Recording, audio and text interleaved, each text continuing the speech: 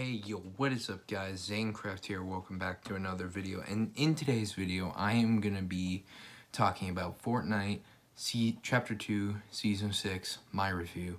Let's go. To start off with, I haven't really played the game at all. Like, I've just seen some stuff, and this is just my thoughts of what I have seen. I haven't been playing the game because I'm obviously working on all my musical projects that are coming very soon.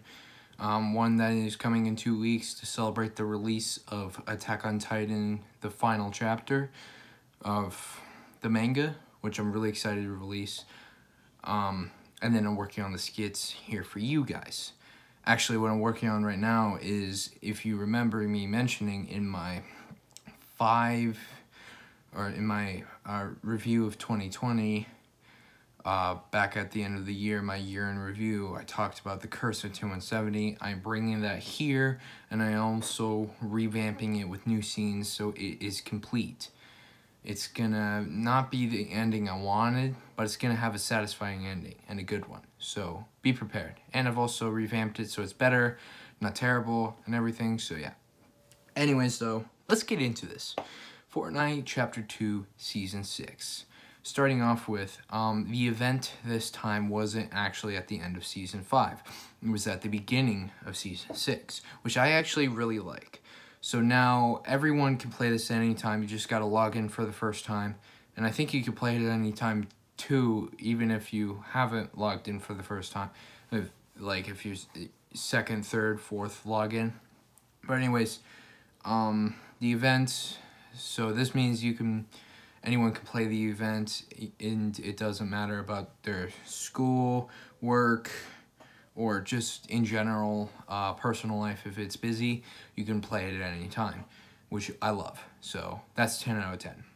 Anyways, map changes, nothing much, but makes sense, mostly focusing on the main area of the map, which is the middle, which makes complete and perfect sense with the 0 point and the spire now and everything.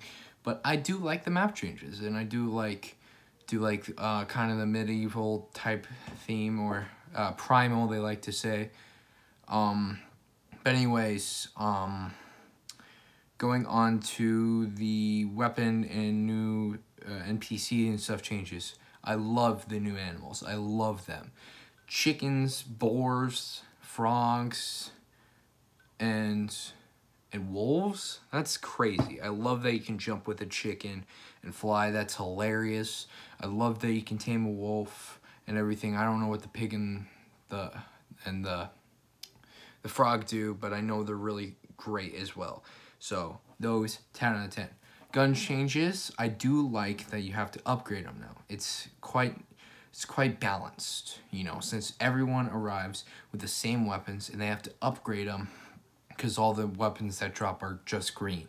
So you got to upgrade them, so you got to work for your weapons. You don't just land and on spawn you get a gold RPG, because that's unfair.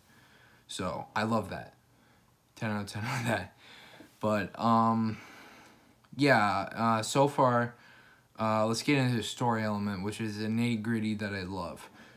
I don't like now that these seasons don't really have that much story, unless you look really deep into the map, small little map changes, like itty bitty, or just wait until the end of the season when it's all revealed to you in the teasers and then the beginning of the next season. I don't like that, but I do like where the story is heading. So basically, Agent Jones turns on the agency, or the Order, and goes to the leader of the Seven, The Rock, by the way. Dwayne Johnson is the voice, which is hilarious and amazing, of the leader of the Seven, known as the Foundation. The Foundation basically is the leader of the Seven. He's got to be, because he's so powerful, and the Foundation, you know, holds it all together. And there have been leaks saying, and his description, the leader of the Seven, or his sacrifice will not be forgotten, the leader of the Seven, part of the Seven said. I don't remember what it said, but anyways,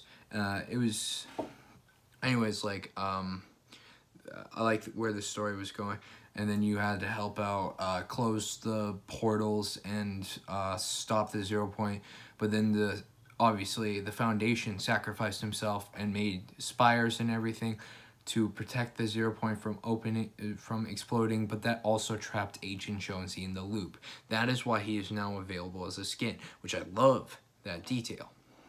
But anyways, there are going to be crazier and crazier updates. I think this week, the game's getting Raptors, which is freaking insane, and I really got to start playing the game again, but like, yeah.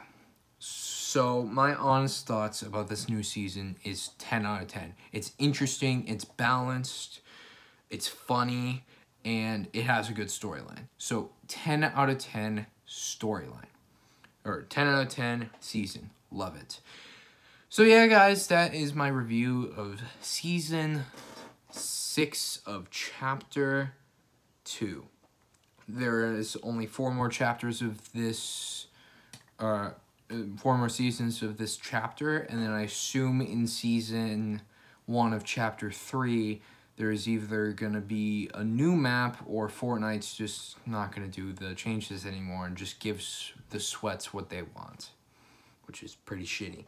But anyways, I hope you enjoyed, and I'll see you guys in my next video, which should be the full movie of The Curse of 2170, edited, better, and has an ending. Anyway, guys, be ready for that, and I'll see you in the next video. Peace out.